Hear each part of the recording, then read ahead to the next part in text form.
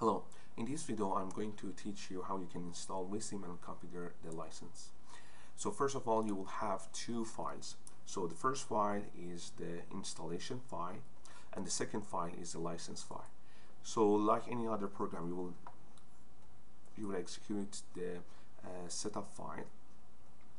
You will choose your language and then you need to choose a license file. So you press OK and you will go and find the zip file, which is the license file. So I will click that one and I will say OK, and I will install it like any other program. So I will press install and the program will be installed.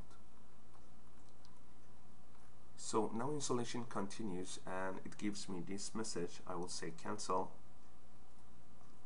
and now the installation will be finished. Before launching the VISSIM, I will just close it.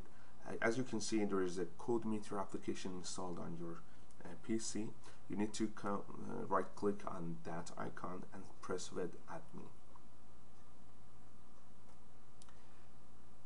So it will open a web page for you. You will go to configuration and you need to add a license server. So the license server will be provided for you.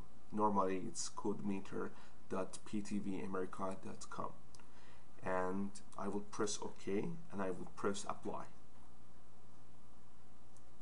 So I will wait until it's done. So my license have been added, so I will close the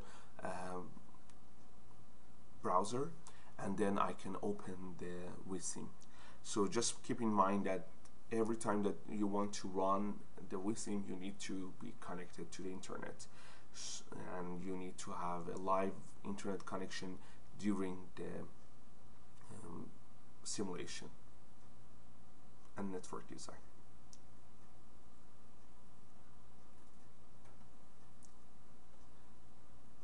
Now VISSIM is ready to run and you can continue your works.